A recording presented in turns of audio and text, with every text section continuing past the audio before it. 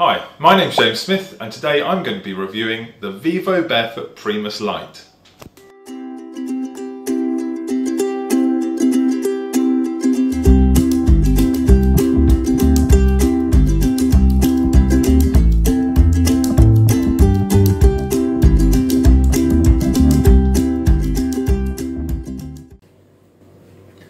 Now it's been a while since I've reviewed a barefoot shoe, so I was really looking forward to seeing how it got on, especially compared to the Vivobarefoot Stealth 2, which was a fantastic shoe to test, and the Zero Shoes Prio.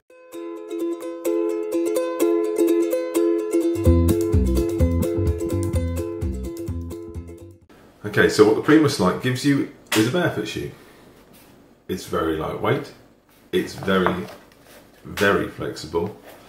It only weighs 268 grams with the removable insole in, and even less at 253 without, which obviously is fantastic. It's zero drop from heel to toe, 3mm of rubber between you and the ground, but unfortunately quite a hard rubber, and I will get onto that in a bit more detail in a second. You've got a fantastic lightweight, very breathable, airy upper, which is probably only bested by the Stealth 2 from Vivobarefoot, and that's due to the technology that went into that shoe. With this one here, so you've got this tongue, very thin tongue, which unfortunately is probably a bit too thin, especially with these type of laces, because if you tighten them up a bit too much, then they can pinch, and that's quite uncomfortable on runs. You've got some nice little touches here with these overlays, which I find as sort of really quite elegant touches. There's three of them. There's one on the heel, one on this thick pad on the toe there, and obviously on the outer side there, which I've already shown you. This sort of multi-layer synthetic mesh is brilliant. Doesn't let anything in, it lets everything out. It's very breathable. My feet haven't once got too hot in these shoes, which is great.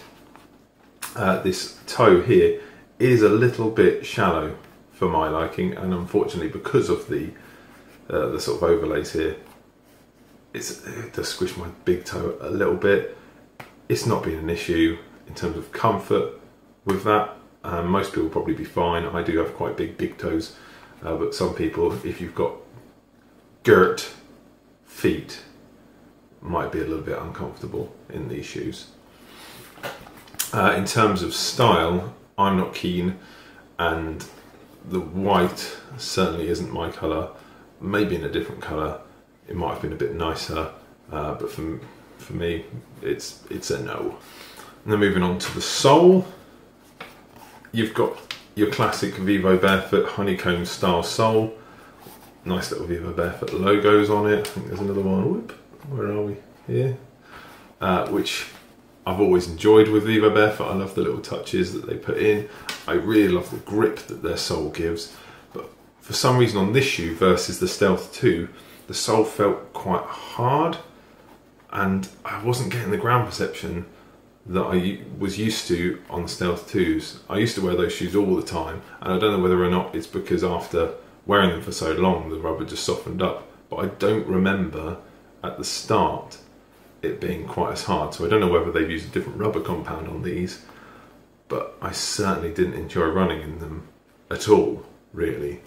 For walking, I thought these were great, but for running in, I really did not get on with them, and I would not advise to use these as a running shoe.